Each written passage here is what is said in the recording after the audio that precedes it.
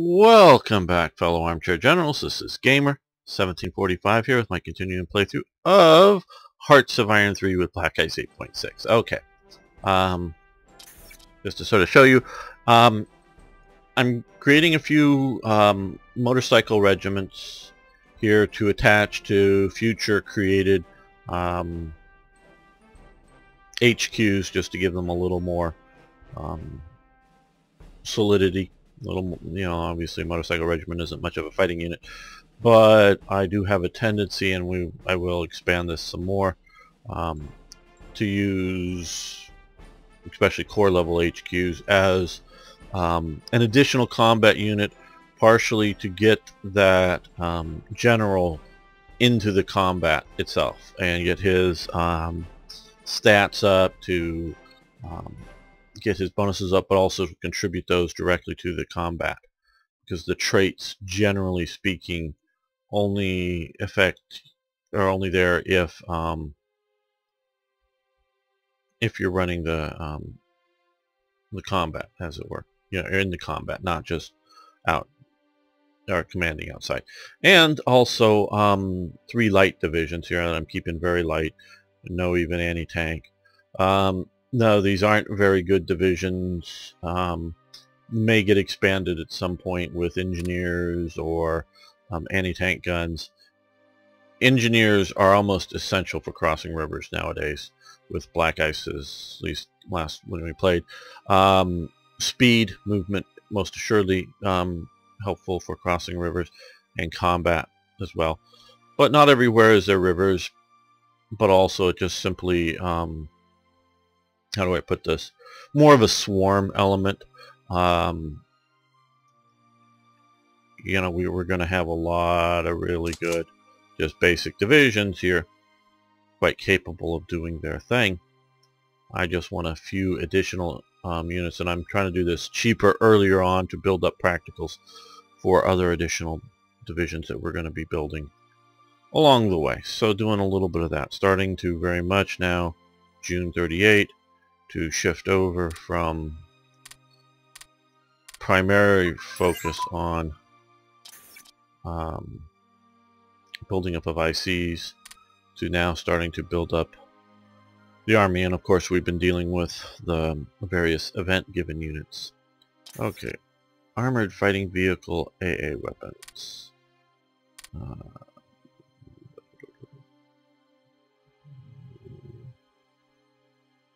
I'm looking in the wrong place, probably. Yes, I am. There we are. Cancel that. And medium bomber prototypes have advanced. Very good. Which will be grayed out. Now we've got all of those up there. Those 2 are 39, and we'll get to them then.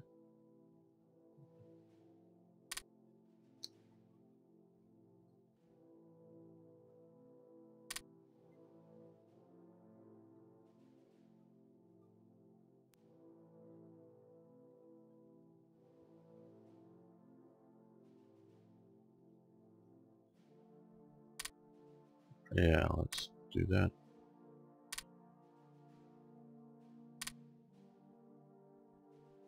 Is there three things? Come on, stop doing that. Oh, medium armored designs increased to 2. Probably also grayed out.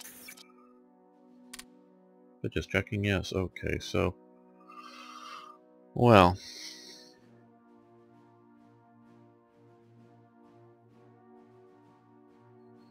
yeah, might as well. We give them money. No, we want to build up these resources, so we're going to decline at the moment. Money, steel, coal, energy, whatever you want to call that.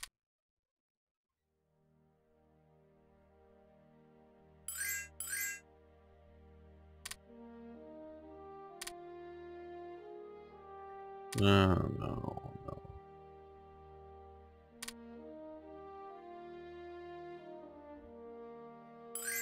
Yeah.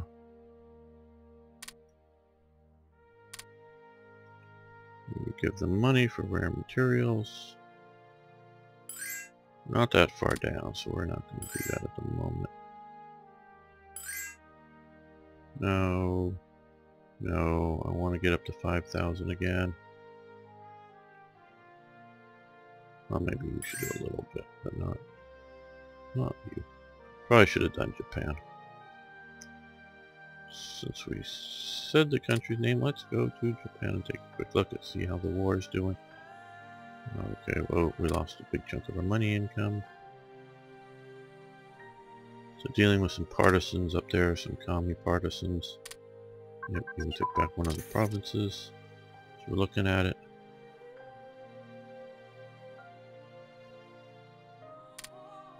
Yeah, good. I know in a, I'm not sure on this version, but an earlier version of the game, this had Chinese cores on it, Taiwan did. I created an event because we had the, I think it was communist partisans. The AI not putting any, you know, leaving any garrison here, and then there was a communist partisan revolt, and so I figured, no, Taiwan is Japanese enough that at this time, obviously most of the people are ethnically Chinese, basically, and some detailed discrepancies to that, but it just well enough organized that they shouldn't have large-scale breakouts of communist partisans enough to overthrow the occupation. Was my point with that event, not any statement that it should be Japan owned, but just in this time frame. But we do get the communists in other parts, so but they're doing okay. Could maybe do with a naval invasion down here somewhere, but they're going to take this area soon, it looks like. And what technology did we just... Oh, truck and prime mover. Which we will stop right now. Research of that.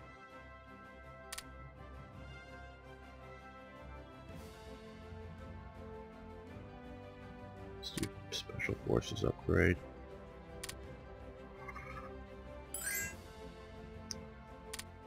Yes, we'll sell you supplies for money. We need the money.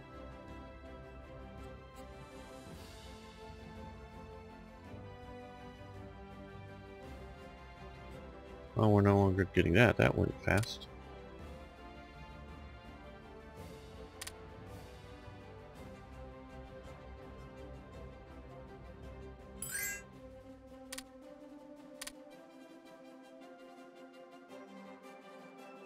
You give them supplies for money? Certainly, yes.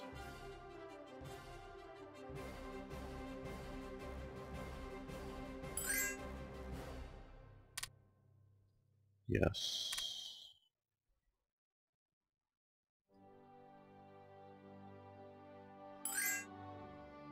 Why did we... Did I start selling energy again or something? No, we want to come here. Nope, it just our expanding factories most likely. Like I said before, I made a mistake of not researching coal processing technologies as quickly as we should have. That would be helping considerably. Because it's just hitting us pretty hard there.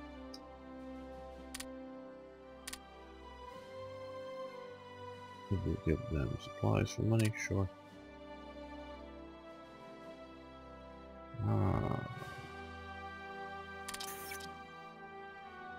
Yes, we will increase our submarine flotillas.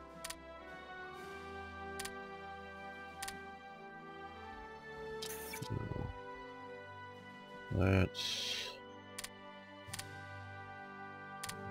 move these down here. Yes, there we go, that looks good.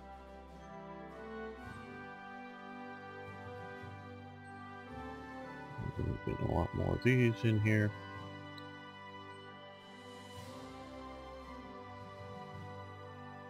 Okay, well, one thing we are going to need is some more of these, even though we may not be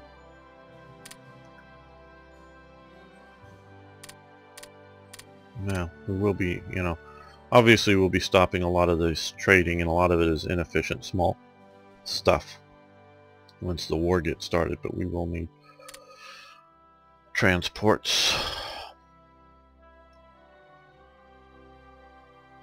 I have to keep switching my thinking back and forth between those transports of the type that are used for invasions in Hoi 4, but not here, and other things. Okay, yes, Saudi Arabia. Okay, small fuel tank research. Okay. And the reason that sort of happened pretty quick, even though I think we started that one first, was because of the advances of some of the events.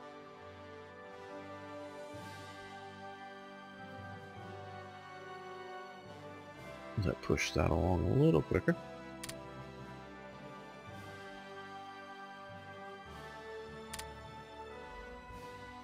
Yeah, let's increase ammunition capacity.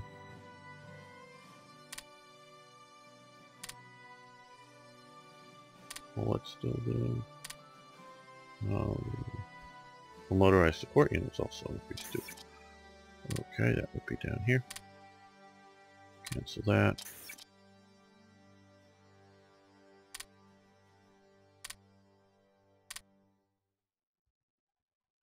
Oh, let's come over here and okay, we already got those.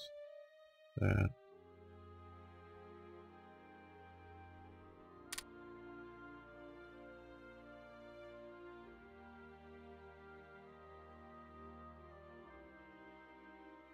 Yeah, we'll do that as well.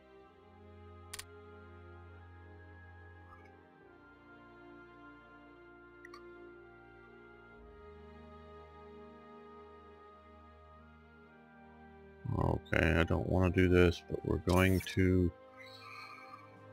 Oh boy. So I know a lot of our allies want to... Let's see, can we buy...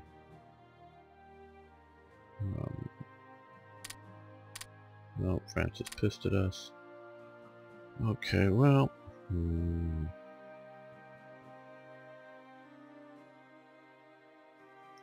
Ah, Japan, maybe.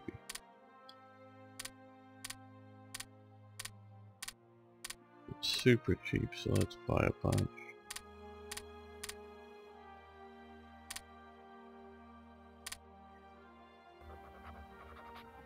Good. Hopefully that, once that kicks in, will put us into a real positive state.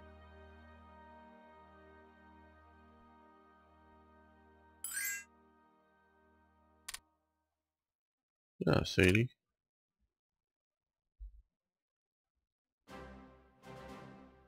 Good, because we need to get expanding there. Oh, well, okay. Okay, that's gone away already. Let's try another attempt with the US.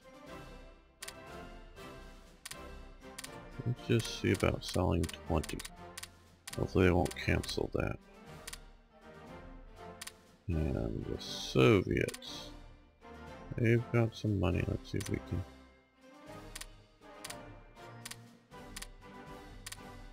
also sell 20.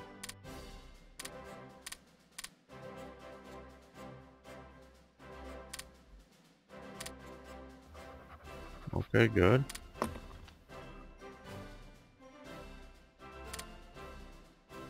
So hopefully that will help a little bit.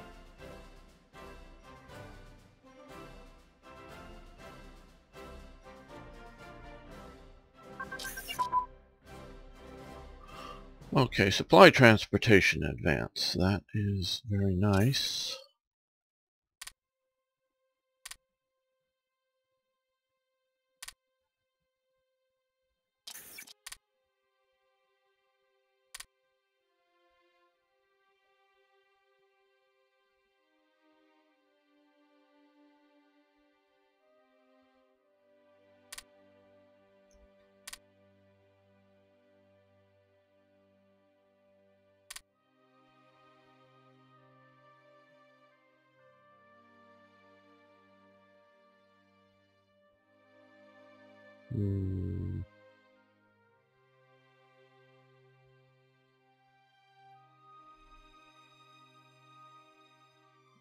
cruiser crew training. Okay, and the Zeus Z1, Zeus is that this guy's name or just I think so. Pretty sure. Why don't I have? I wrote this event up.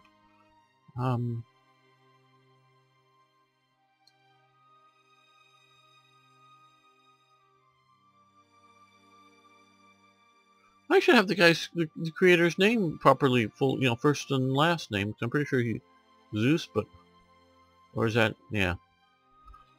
This was a mechanical computer. I do believe it was powered on electricity, but it's not a vacuum tube type computer that the IBM and whatnot was working with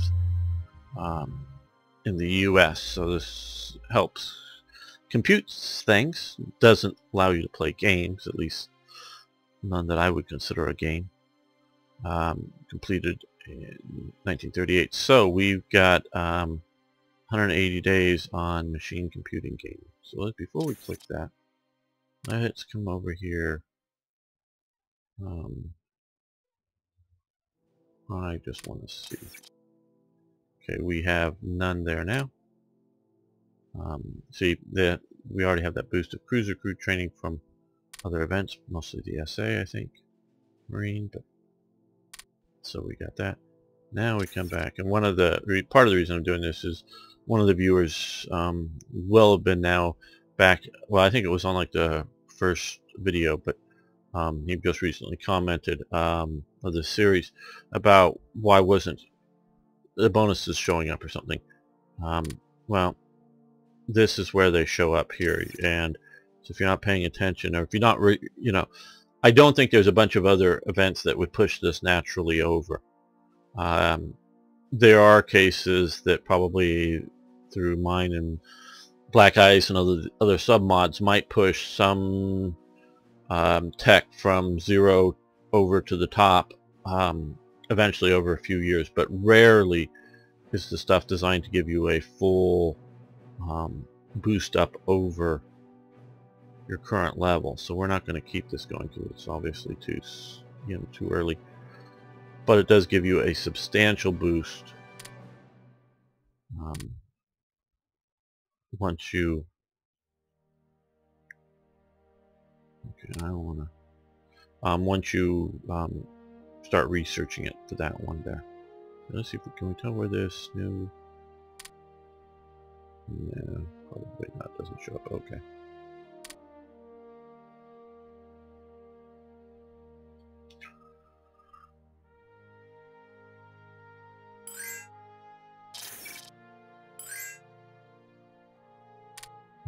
Okay, yes, it's hardly anything, but yes. Yes, I'm trying to get money here. Okay, no, it's upgrading. See, I think these replacement ones are all dealing with, yeah, this we're currently producing still. We just delayed it, and it's just checking to see if we want to rebuild it.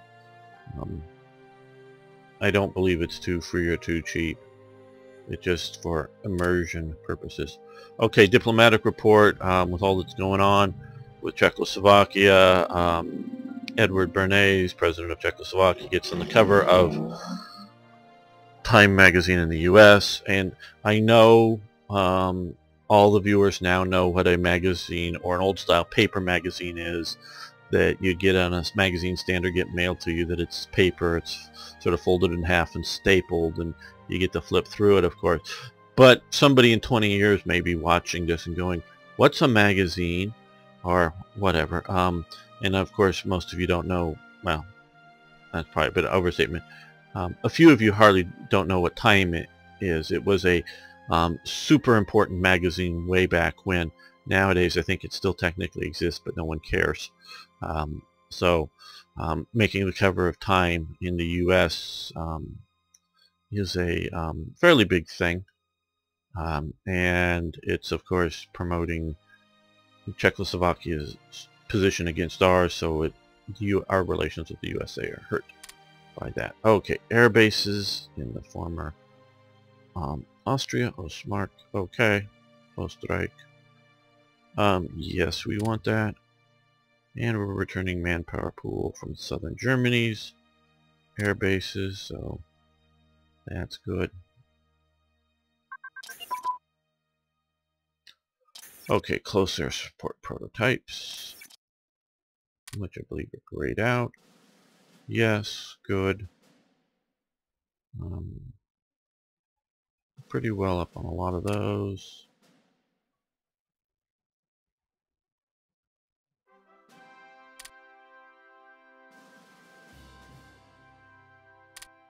Well, I don't want to totally neglect our Navy either. Carrier crew training, not really yet. Carrier group doctrine, light cruiser escort role.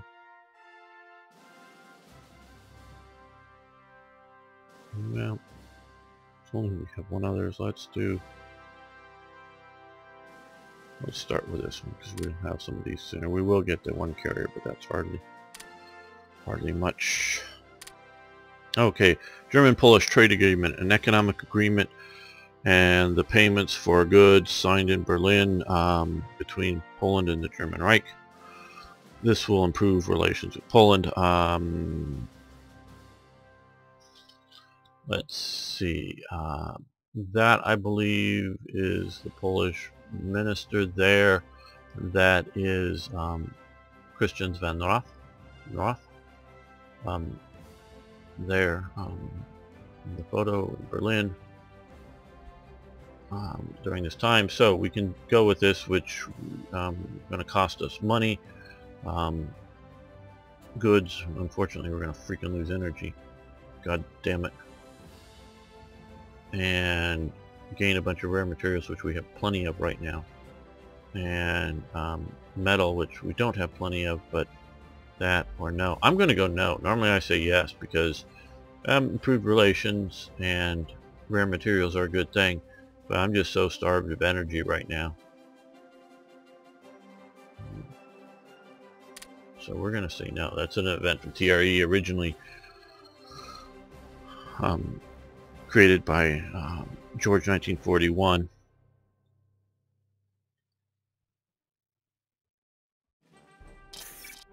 And, so I've got to do something about that coal situation with the mod at some point here. Okay, Japanese youth leaders. They're not normally uniformed like this in Japan, to my understanding. They sort of had a uniform because Germany likes uniforms when they came and visited. So this improves our relations with Japan. Der Deutsches Müllherrenarbeiter, the German mills operation, one of the many magazines covering the Reichsstands, butchering that, agenda of Blunt and Boden, blood and soil, going on.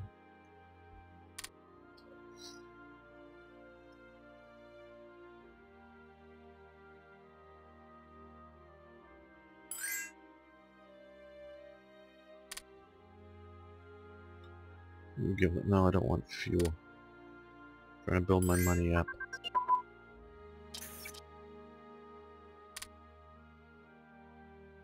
No. Single engine armaments. Okay, grayed out, but let's see now.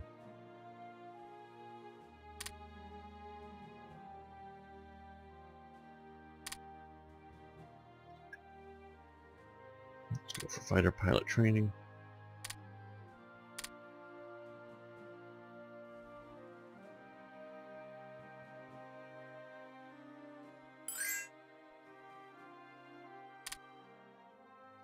No, I'm trying to increase money. How much money do they have? Not much left, okay. Good buy-in. They've got lots of money. Let's see if the US will trade agreement, sell more supplies. See if we can do another 20.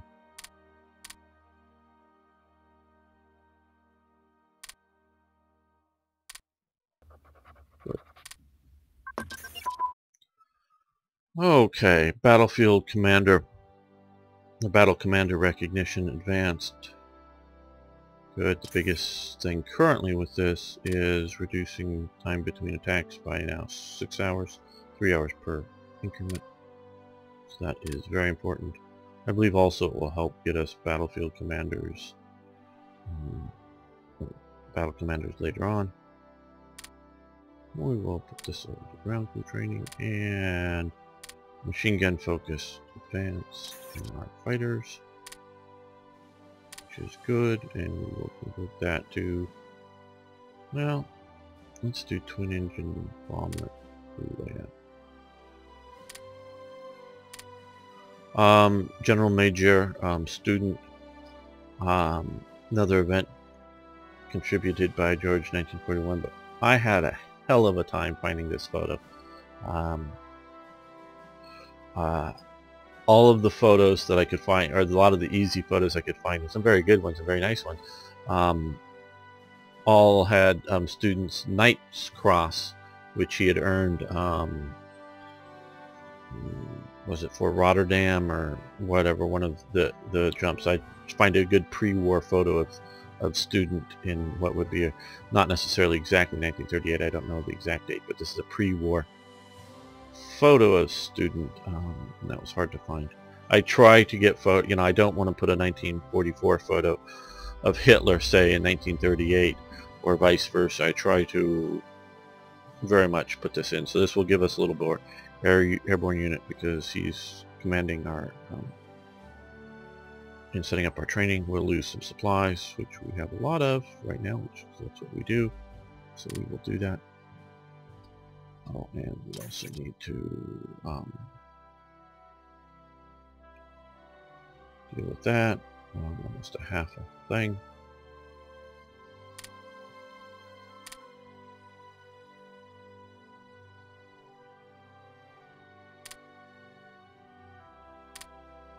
Oh, I'll just make the damn decision. Toughness or defensive.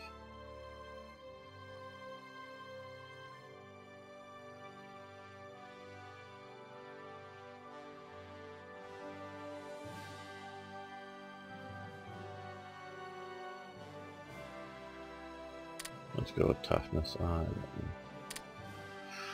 One or the other. You can't do both. Though in times in past, and I don't know if you still can, you can steal the other one. So you may have both. At least I've had that happen at least one game.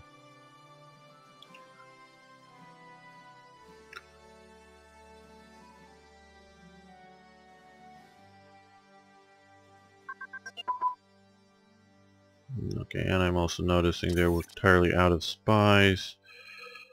And let's stop the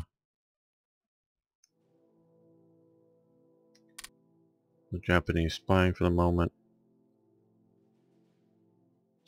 Focus it where there. Okay, our gun position twin engine airplanes have advanced. I like this system, particularly within the realities of, what was it here? Gun position.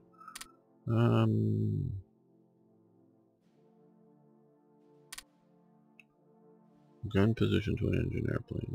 Oh, is it? No. Oh, it's this one. Okay. We're now on 36, so we're gonna let that go.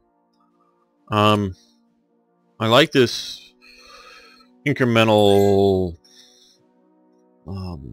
balanced work approach, how you want to do this, but I think the sort of the Black Ice, Hearts of Iron 4 approach is so much better. Give them money up. I'm trying to build my money up.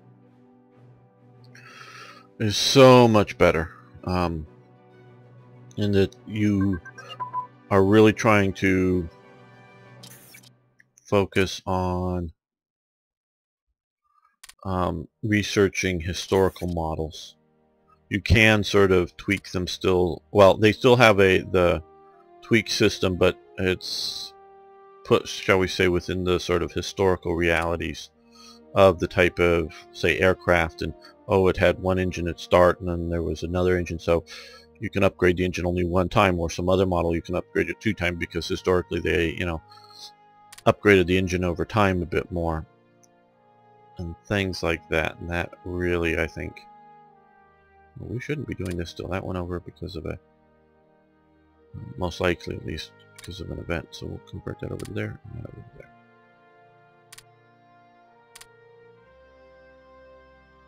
So I like that so much better. I mean, both are, I totally get the idea, what if, say, Hungary wants to focus in on a really good close air support fighter and forget about tactical bombers or whatever else, and not want to make all the historical mistakes. So I totally get that idea within a realistic setting to make stuff and focus more in on something than what it did historically, and that's a good way. But I personally prefer the various historical models, and as many of you know, I did the Japanese series recently for Black Ice, and I wasn't, because one, I think it's not balanced well, the amount of research versus the amount of things you research. There's a lot of different aircraft types that Japan has. They're unfortunately not all, you have to step through all of the different ones because they're different design companies, so they're not all dependent on each other. So, you don't necessarily have to make the mistake of building bad models, but I sort of like some of the, what I think it was the Messerschmitt 210, because the 110 is sort of the standard twin engine destroyer, as they called it at the time. And they wanted to build a follow-on to it, and I think it was called the 210. And it sucked. And it was really bad. Eventually they come out with the 410, and that's actually, if I remember correctly, this is all coming my memory off of Wings of the Luftwaffe, a very good series. But the 410 was a good replacement for it. The twin engine, multi-role aircraft that could do ground attack really well, could do bomber interception, night fighter type stuff. It had a lot of multi-role capability, so it was a good successor. So it's one thing to force a player to step through bad research choices, but I sort of like the idea that you don't necessarily have to put them into production, so that you go, oh yeah, well this was this, oh that didn't work out so well, now move on, and you can decide, well no, we're going to keep our older better, or maybe older but not, the 210 might be better in a little bit but not much of a better situation, so we'll just keep the older 110s in production, which is sort of what they did historically, and wait until you research better ones to truly change over. So I really like that, and what Black Ice is doing, Panzeroo is doing good job in Hearts of Iron for we're talking this. Okay, we got that, and now what we want to do here is I don't know, because we're not going to be upgrading this until 40, so I think we can leave these for now. I am building a couple of I'll build a few more heavy bomber units, but nah, they don't need to be all that updated. I think we'd rather come in and do nav pilot training.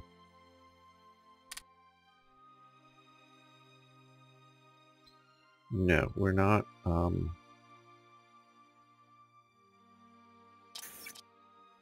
Okay, you're still grayed out. Well,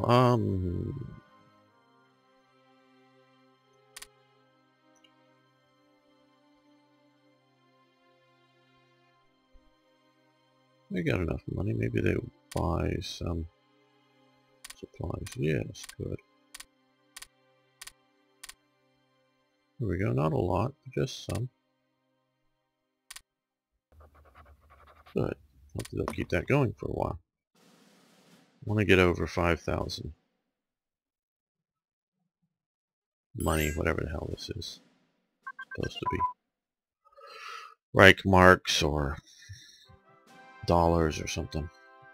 Turret guns advance.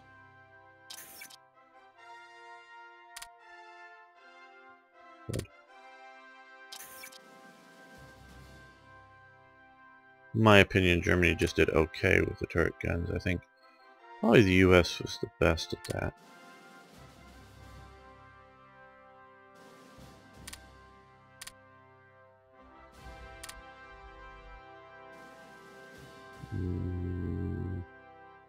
Yeah, I just keep checking air stuff. Yeah, come over here.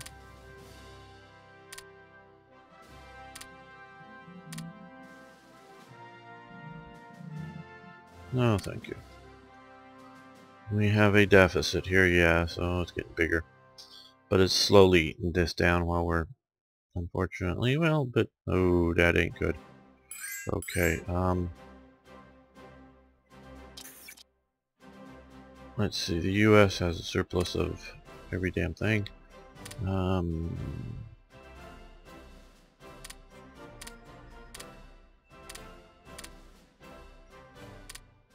Let's just do that.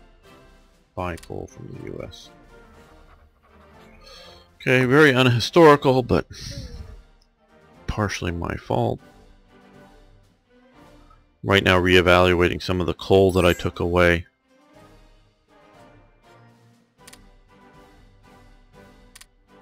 Early in the game, it's more or less started the game for Third Reich events. Seeing how bad this is here. And I grow it, and I grow it back larger eventually than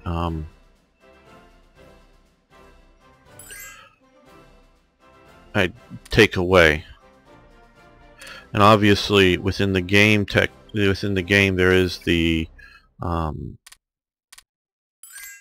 resource growth here already to grow resources. I'm trying to think about how to mimic it historically, but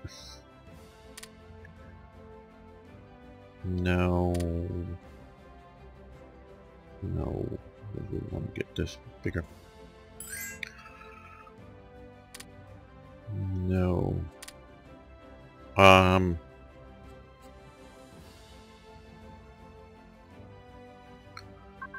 I know it grew a lot over time, and I think grew more than the coal and steel, but particularly coal.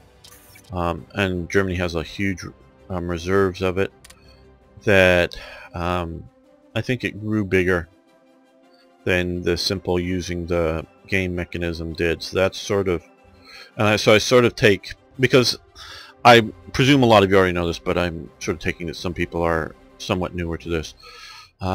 Hearts of Iron, as I've experienced it both in 3 and 4 now, are to some degree essentially reverse engineered games, meaning and one of the people who is trying to unreverse engineer the game is Bill Core, one of the posters on the Hearts of Iron 4 forum, and I'll talk about that in a second.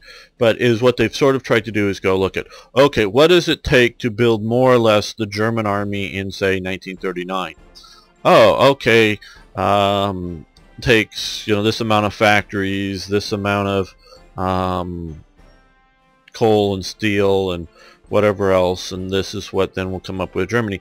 Okay, so they try to sort of figure it out and reverse engineer it and game balance it out, instead of trying to get the stats on, well, how much coal did Germany produce in 1939, and how much coal did it produce in 36, and how much did it produce in 1942, and then try to do those numbers. And obviously it's abstracted. The only way you can really sort of do that is then compare to France, Britain, and other nations that we sort of know about. Never trust any Soviet period stats. They're not just that in the sense of the Soviet Union is lying to you in propaganda, they were lying to themselves. Stalin had preconceived notions. If your coal mine didn't, I don't know, yearly expand 10% in production, you were shot for being a traitor to the state. So you reported that, hey, we produced 10% more coal. And if somebody reported, oh, but you didn't give us 10% more coal, the shipping thing, oh, that must be some other saboteur, or you're lying. And so they just lied in their stats up and down the chain of command. at all levels. So I don't trust any stats. Now they're a guide, they're informative, but they're not trustworthy stats of any of the Soviet. Now that, at least under the Stalinist regime. I'm not talking, under Brezhnev or something. I don't think they were internally lying to themselves under Brezhnev or later Soviet regimes. They may be, I just don't know. But I do know they were lying to themselves under the Soviet regime. And this is in internal, not for public knowledge stats. They were lying to themselves.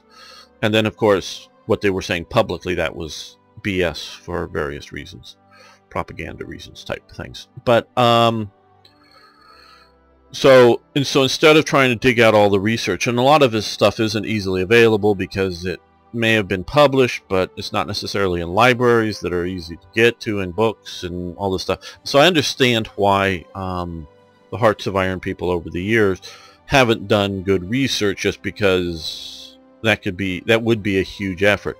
Like I mentioned earlier, Bill Core, he's gone on and did, I think, the best research on the internet of internet resources for things like aluminum in Asia and some of these other stuff that he's been able to go around and search out on databases that are available on the internet at this time, and come up with various production levels of things like steel around the world, and then try to go, okay, well, this is what steel was produced in 36, okay, and then try to with that proportionately put it out between the different countries. How much steel did France have versus Germany versus Britain versus, try to do that kind of thing. And then how much did it change later on, in 40 or whatever as the war is going on. He's really tried to do the stat-based thing to look at, to see how it's done.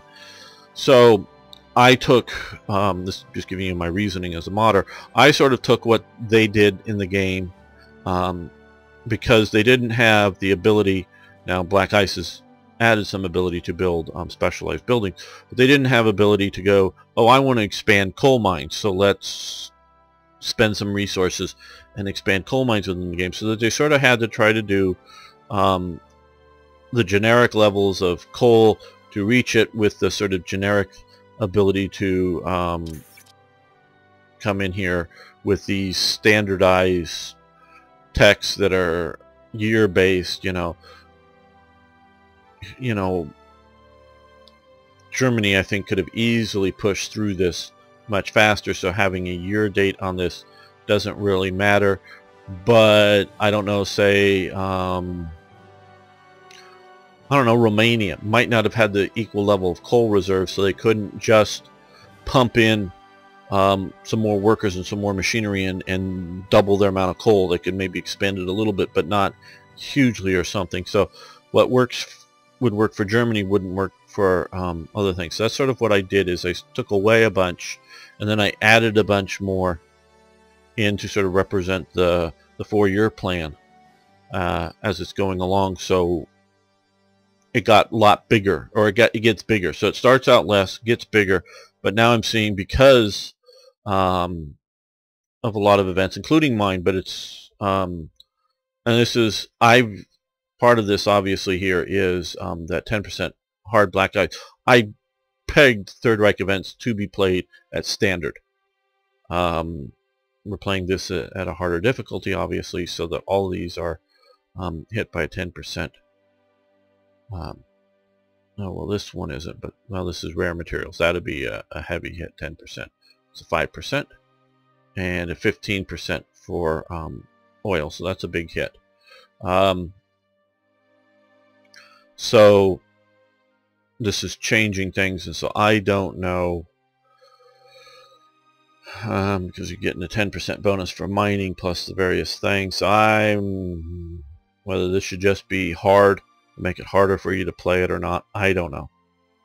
But it's also part of this. I've noticed that there are other events that I've not added to the game, other submodders, which, great, they're doing good stuff, but it's sort of compounding a little too much, I think, even for a hard game, because Germany should not be struggling for coal.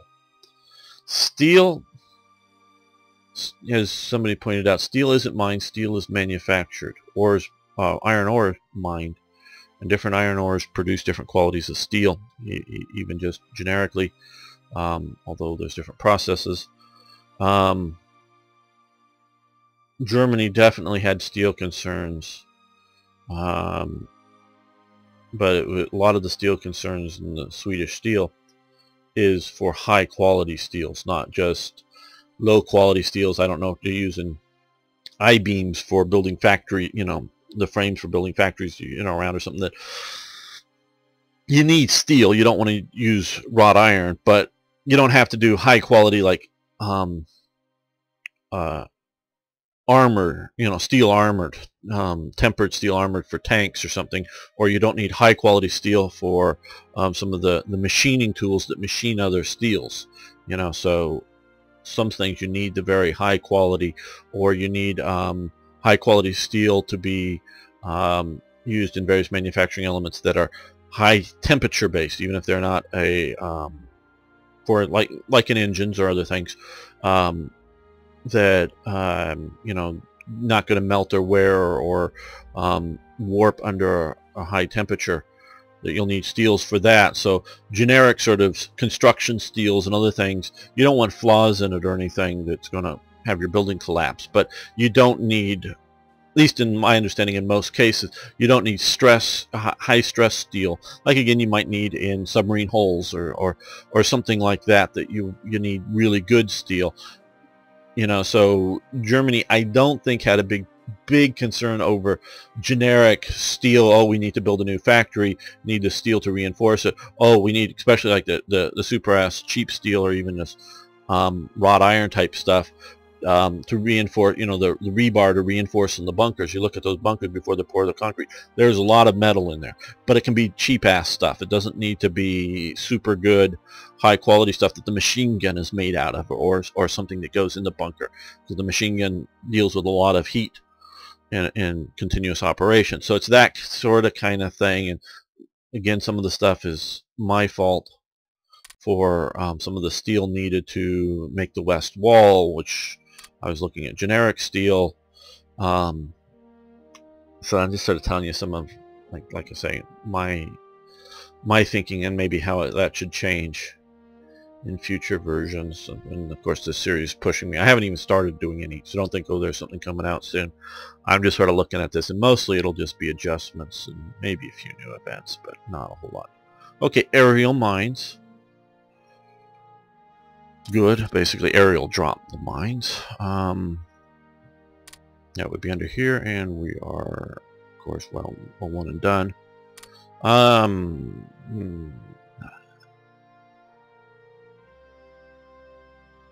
Oh yeah, let's do that one.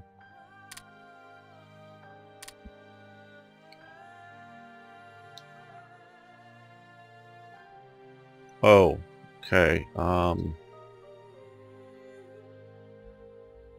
I think it's the steel that we got over the 5,000. Yay, that's sort of what we've been looking for. One of the things we've been waiting to happen. Okay, so let's down here. Okay. Collective farming, that's just for the Soviets. So here our options basically, feared national police building, major movie studio, imperial seat of government, Central Intelligence Headquarters, Party Palace, Palace of Justice, Imperial Foreign Ministry, Finance Ministry, Imperial War Ministry. In my opinion, the three, we've already done advanced education. The reason I do advanced education, or when to do it first, is because things that help other things to grow, you want to do earliest. So having greater leadership and having greater research efficiency will help get through other things early. Having better land organization now doesn't help us because we're not at war. So we can have that once we get to war, and it will most assuredly help us, but it doesn't help us. Well, the recruitment bonus would help us, but all the rest of that doesn't help us early on. So that's sort of how I look at my so you get two priorities. One, absolute benefits of a major building here on the one hand, and on the other hand, benefits to what current status in the game. Foreign ministry, that helps with intelligence and ruling party support. Nice.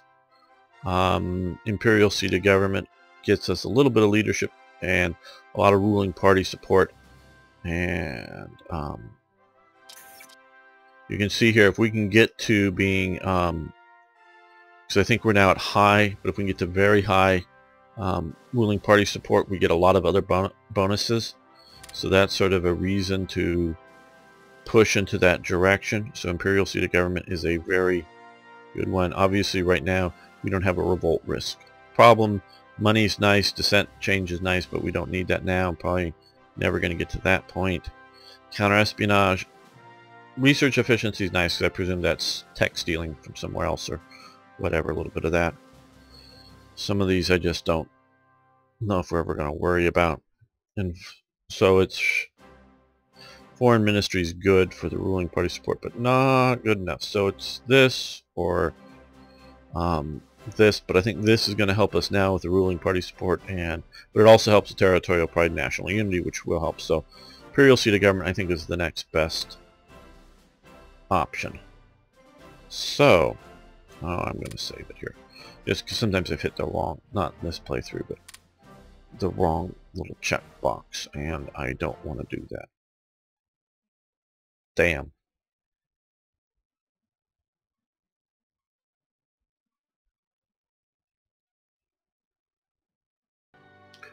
Okay, we're back from a crash.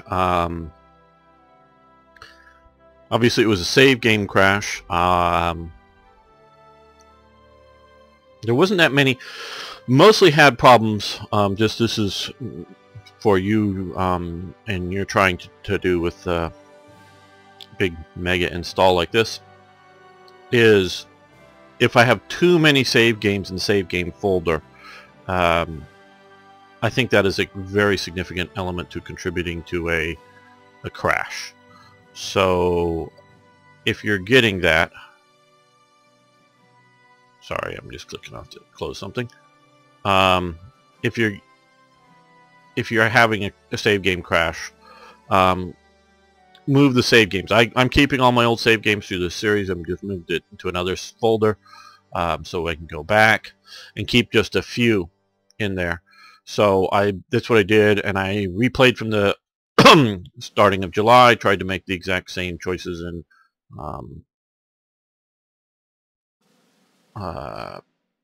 technology. That was about the only thing we did there. So you will be seeing some events again, because when you come load from an autosave, it doesn't trigger the first of the month the same. So some of the events, or basically most all the events that you saw earlier, will be repeated, but they're not going to be doubled in the actual game. Just you'll see them twice in here. So we decided to go with the Imperial seat of government. Just want to make sure I click on the right one here. And that will cost us money, which we can afford, metal, which is why we were really pushing to get to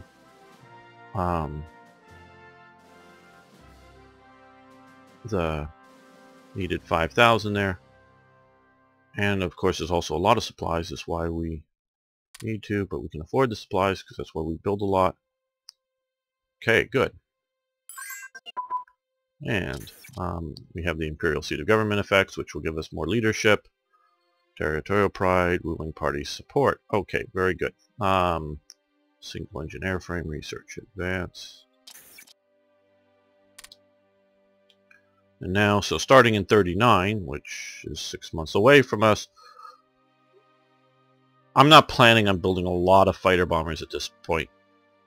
Of course, plans change, but so right now I'm not upgrading that like I could. Yes, we do have a few, you can see up the top of there, one or two. We will have a few, so they will get it, but they're lower priority. I'd rather do fighters or close air support or other things. So We're not upgrading that as fast as we might otherwise do so.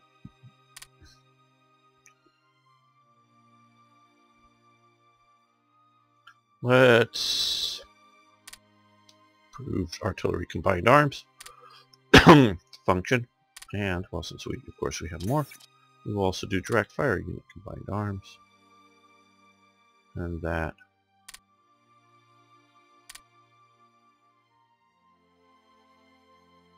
Money for rare materials. Not from Canada, I don't think.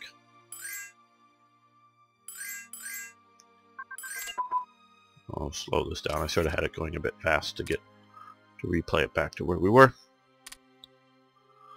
So a lot of these popped up. Okay, not Canada. Bulgaria, yes. The US. Yeah. Well, we're already down negative, but we'll get some more opportunities. Probably people want to sell us stuff. Money for sometime fuel. Wait a minute, was that sell fuel? No.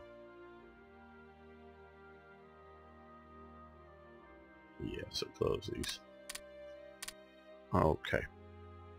Now, self-sealing tanks. Again, I think that's just the way that primarily worked was a rubber liner on a fuel tank. So when the bullet would pass through the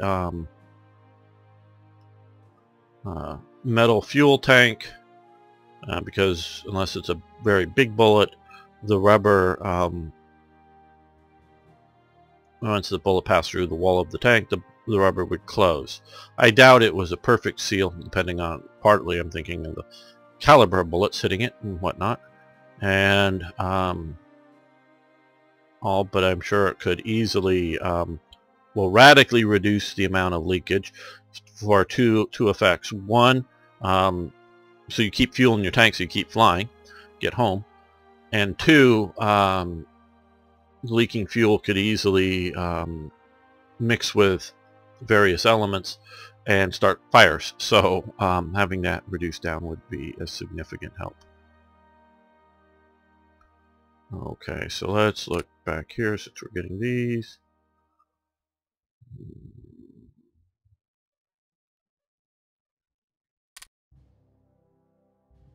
And the other one is small ship classes. Let's take a quick look over there before we start presuming. Okay, so we can research all those again, but we're going to wait till 39. So again, we'll move over here and do direct fire unit training.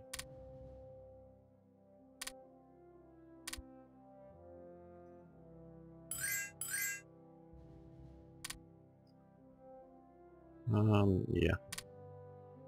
And yes.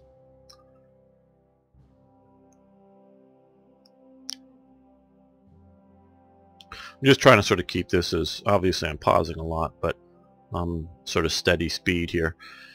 If you're getting tired of either me talking too much or just the slow progress without much happening, feel free to fast forward.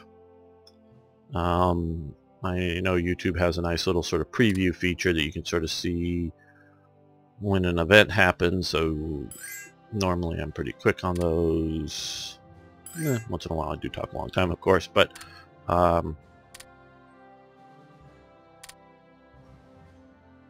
covering what the choices are for the events. So, okay, so we're reducing down here, good.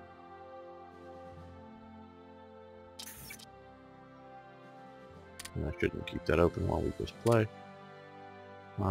Luftwaffe. Well, the reason we've lost being able to get the Munich agreement is because of this is up.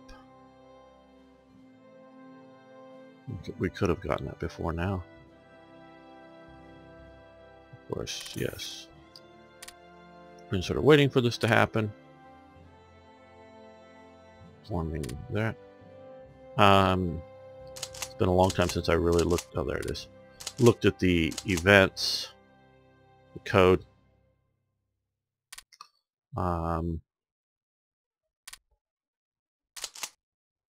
most of them are very well coded in that they have conditions like Germany owns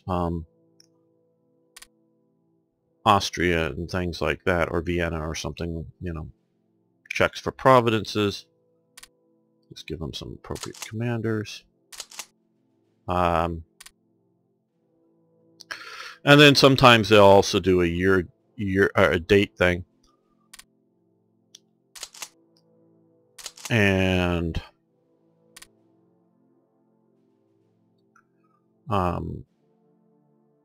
the reason these are actually fairly good for Luftwaffe, maybe they shouldn't be that high. I don't know. To me, the standard German general is a level 3 in this game.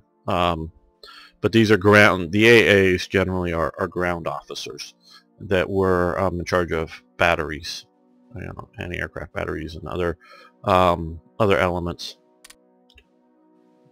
And did have a certain amount of, and some of them were actually former Army officers that had converted over, that did have a fair amount of training. So they're not just a bunch of pilots or somebody who's, well, we're all the way down to medium popularity. That sucks. No, it's still upgrading. Yeah. And yes, like I said, we're, oh, well, this time, energy, negative spending. Well, I guess we didn't need that, but we got metal.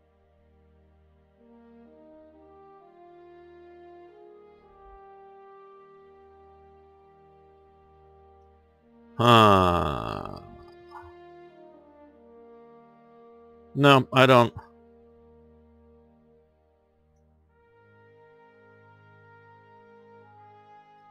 Buying 70 and 51. We're also buying coal. I'm gonna go now. Again, yes, we've already talked about this. Okay, new event. The Grand Service Cross. The Third Reich awarded Henry Ford the, I'm not going to try it, although the Grand Service Cross of the Supreme Order of the German Eagle on 30th July 1938, on Henry Ford's 78th birthday. This award was given to him by the German government in recognition of his pioneering work in the auto industry and in making cars available for the masses. And then I've nothing else. Well, here's a German period cover of Der International Jew. I think in most ways, Henry Ford was not a National Socialist, as I've come to understand National Socialist, but he was an anti-Semite. He was, you know, Ford did sort of build, in which was common back in those days, a company town, in the sense that he built the Ford automotive plant sort of away from a large, you know, any large city, so that the people in this day and age would have a difficulty in getting to it. So most of them lived in company-owned housing, so they paid rent to the company. Though my understanding, again, this is my understanding without maybe too many hard facts, I don't think it was like where in some cases they were very high rent charges or very high prices. This really wasn't. It was just sort of a way to make a little, you know, competitive, shall we say, relatively competitive rates, but just a way for him to make it instead of somebody else to make it. So, you know, it was pay rent rates to, you know, pay rent to the Ford company, have company stores, so the stores sell stuff to the people, and so it's just a way to make back a percentage of the salary. One of the things that the Ford company did do is that they had a lot of leftover wood, and so that was useless. You know, like bits and pieces of wood. So that they set up, if I remember correctly, a charcoal building factory near one of the things, so that they turned these lumps of otherwise useless wood into charcoal to sell, so that they're sort of maximizing the resources to make money. So it wasn't something they would either throw away or try to sell off useless pieces of wood to somebody else to make charcoal. They set that up as a business, and The company is still selling charcoal to the sub company. I don't know if they're still connected or not. Still sells the charcoal today. So he was very much of a capitalist in that sense. I don't think he was big onto, you know, government-owned nationalized industries and stuff. And obviously he is the pioneer of the affordable car, and particularly in an era when, until like obviously we're just starting, we talked about the Volkswagen here in Germany, most of the auto workers in a Mercedes factory would never own a Mercedes car. I'm sure the top elite designers and some of the top elite mechanic floor people or whatever, but the great bulk of the people that worked in those cars, or in the car manufacturing factory, would not be able to afford to buy it. And we're not even just talking about the luxury models. We're talking about, you know, or the most luxurious models. We're talking about the sort of standard models. They couldn't. Now, that still may be a thing today with, you know, I don't know that most Rolls-Royce manufacturers or something, you know, people that work in the factory can afford a Rolls-Royce, but they can all afford a car, basically. I think a lot of the Germans who make Mercedes can afford a Mercedes because, you know, maybe not the most expensive models, but decent models. So this is where Ford was building the first real setup to build a car for maybe not everybody at the time, because not everybody is going to be able to afford it. But if you had a relatively decent job and had the ability to save your money to some degree, you could afford to buy a car, and that's what he pioneered. But everything that I know about Ford, he was a very patriotic American, and once, you know, the idea of the conflict between Germany and America happened, he was 100%. He was to the best of my knowledge again, there's no evidence showing that he was any sort of fifth columnist type person that wanted to see a German victory. No, he was an American patriot, but I don't think it was just awarded because there was the Ford plant in Germany and he helped the kind of stuff. I think it was because the book that he wrote in English was translated on other language, but translated into German and widely publicized around Germany during this period.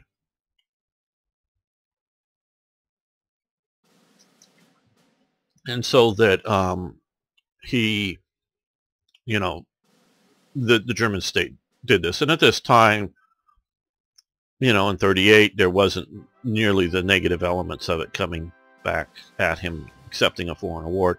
Sort of like, I guess, you know, if someone, I don't know, accepts an award from the Queen of England in America now, sure, you're going to get some radical leftists that are going to be, oh, you accept a reward from a monarchy that's gender inequality, you know, and blah, blah, blah, blah, you know, and has a social class strata that's, you know, that stratified, that Britain is stratified in its social classes. And so you're accepting these kind of unequal, yeah, okay.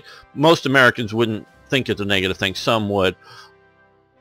For a lot of Americans at this time, getting a German award wasn't seen as such the negative thing that it, especially a Nazi German award, as it will become. But it was sort of interesting. Now, so you remember we had the Time magazine of the Edward Bernays cover. Now we're having this improved by 2, but we lose a little money for making the fancy badge and giving it to them. We've already had this event before. Okay. Yes, money for supplies. Yes, or supplies for money. And yes, we've already had that event. And we already had that.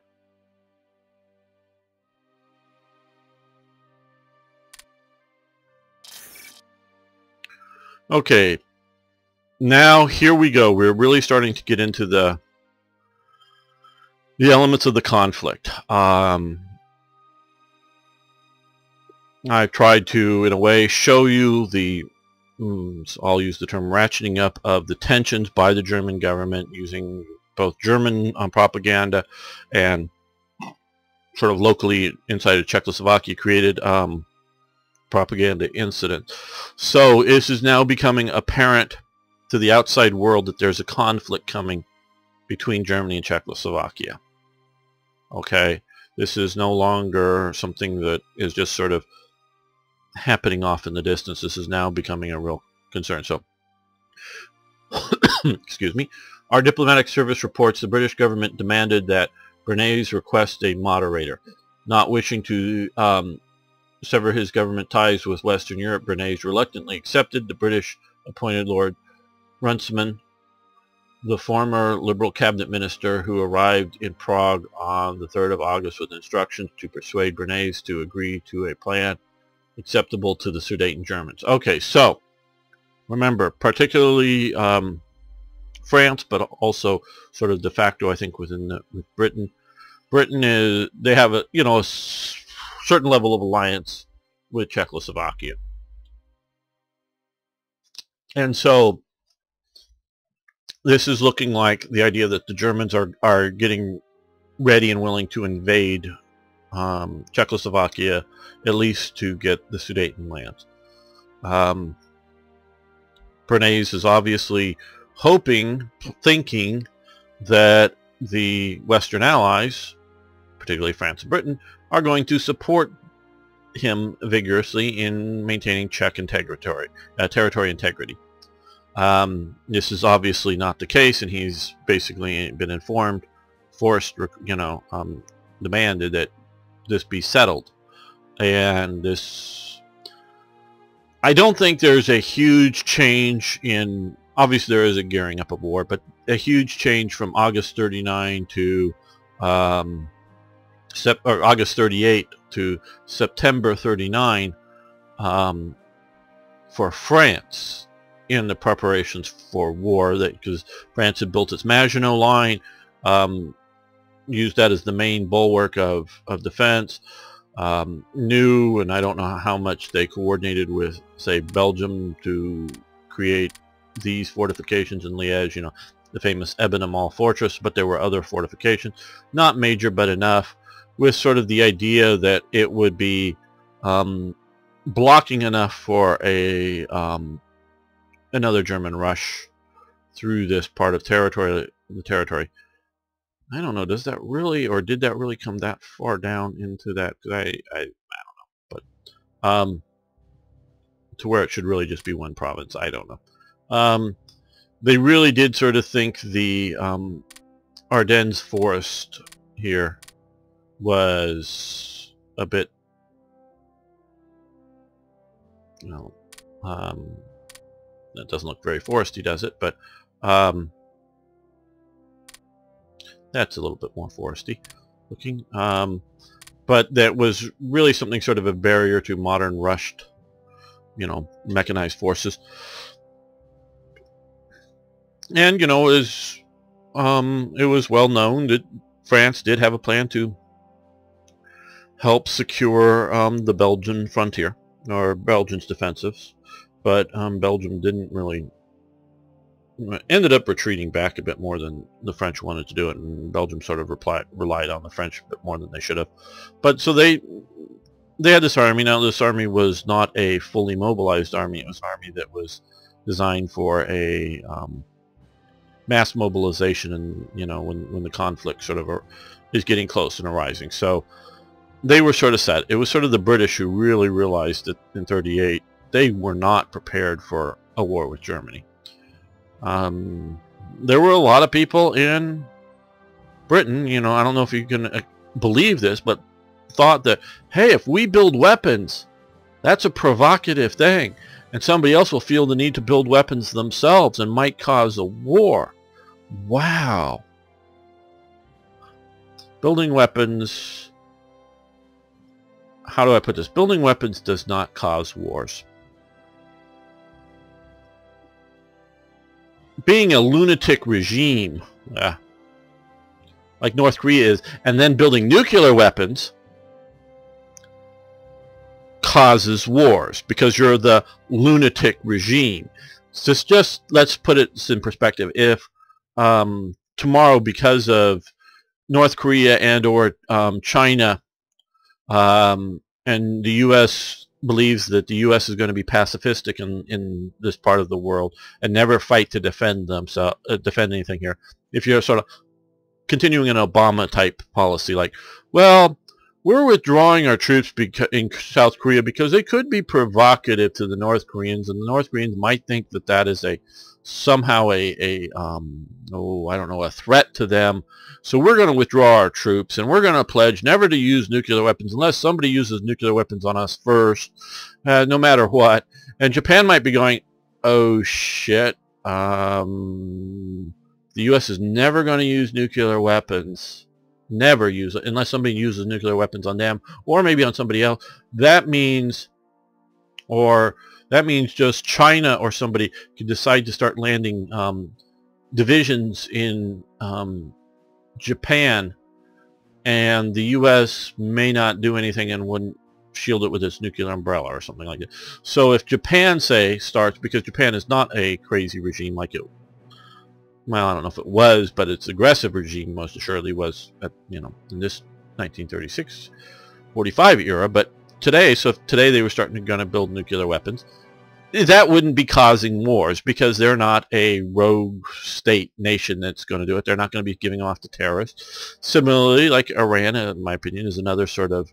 The reason I think Iran is a crazy, irrational government is because that they're waiting for the 12th imam to come or whatever it is that's going to cause the great last wars of humanity and end of time kind of things, and so then they're trying to hasten it. So, end of days and trying to cause the end of days and the Great War. So they're a crazy regime in that sense. And they're also quite willing to hand off stuff to terrorists, and they might be willing to hand off nuclear weapons to terrorists. Or just maybe nuclear waste or something to terrorists. I don't know. So, and we're not even talking something so dramatic as nuclear weapons, or for Britain, or saying, oh, well, we would build something that we wouldn't have built otherwise. It's just basic armament. Britain hadn't armed. So they're right now in this time period trying to keep a war from happening and realizing that they really do need to start arming up themselves. So this is a precursor here that Czechoslovakia will get to push down this. Okay, another Nacht der Amazon. Another one of Christian Weber's party nights in Munich. This is sort of the hunting motif this year. So you can see there the women paraded, whatever. So we can do that, and which we will lose some dissent, which we're trying to bring down now, or not, which will gain dissent. No, we want to have a party. Industrial zone is ready. We no longer have it, I don't know, maybe we'll have it. Okay, and yes, we had before, of course. So we need to now come up here.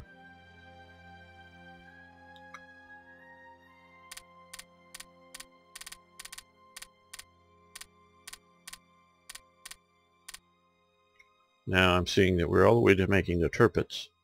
And we are going to want to reduce that down. So let's...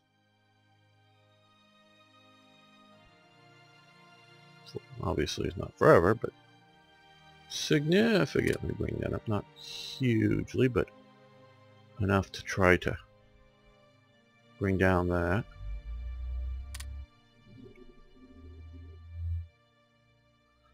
And Germany, I will say, was not ready for a war with Britain either. And that was what's going to come up, and we'll talk about it at that point. Okay, and this again, of course. Bombing sites advanced. Important thing, not just having bombs, but being able to hit your target. Okay, yeah, we'll do coordination. Okay, I think we're going to end the episode here. I want to thank you so much for watching. I want to